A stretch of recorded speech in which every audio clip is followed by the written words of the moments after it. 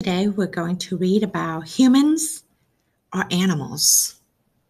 Humans are people like you and like me, but no two are the same, as you are see. All humans have bodies from head down to toes, but each one looks different. Isn't that so? Animals come in all colors, sizes, and shapes. Some have big ears and brown hair, like this ape. Some have a tail or wings they can flap, and some float in water when taking a nap. Animals look different from you and from me, but we are all animals, as you shall see. You are an animal. This dog is too. Yes, you are an animal, but you don't have a furry body like some animals do. You are an animal. This owl is too. Yes, you are an animal, but you don't have orange eyes like some animals do. You are an animal. This elephant is too. Yes, you are an animal, but you don't have a long trunk like some animals do.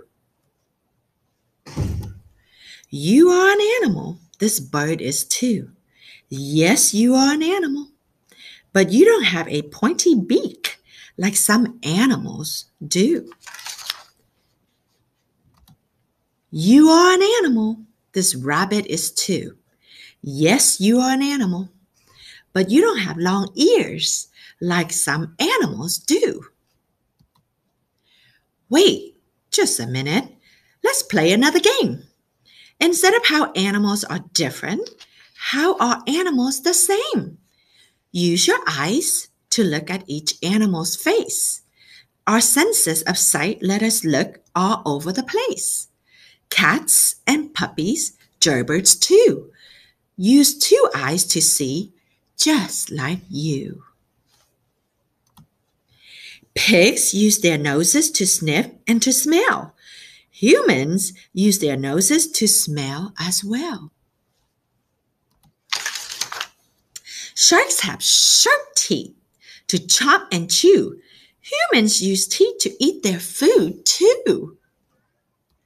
Arms help koalas and humans climb trees. With strong hands and arms, they hang from branches with ease. Your hands and fingers help you pick up a ball. Chimpanzees have hands too, and 10 fingers in all. Flamingos' 2 legs are narrow and long. They use them to wade in wet lakes and ponds. You have 2 legs that move and that bend. And just like flamingos, you have feet on the ends.